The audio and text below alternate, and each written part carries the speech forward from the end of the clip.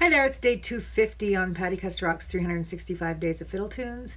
Today's tune is a Joseph Allard tune, a French tune. He's got a great book out that I just found in my huge selection of books, which is right behind me. That is not a shelf that's going to fall. Somebody mentioned that shelf was going to fall. Don't think it's going to happen. Should be fine. It's called the Reel de l'Enfant, or the Children's Reel.